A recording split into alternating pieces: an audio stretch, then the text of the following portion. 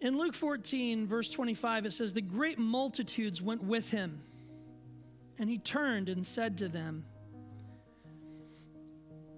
if anyone comes to me and does not hate his father and mother, wife and children, brothers and sisters, yes, and his own life also, he cannot be my disciple. I'm going to pause right there.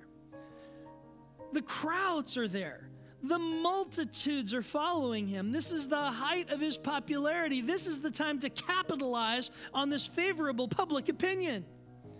But what does Jesus do?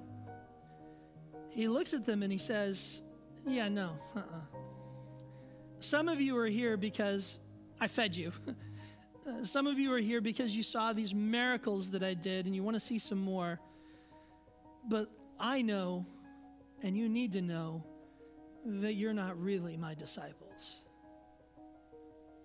Because someone who is my disciple, someone who wants to follow me, they have to take up their cross daily and follow me. Now, what does it mean to take up the cross? That he was saying what you are to take up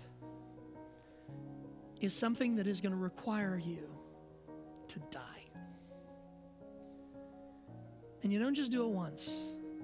You do it every single day.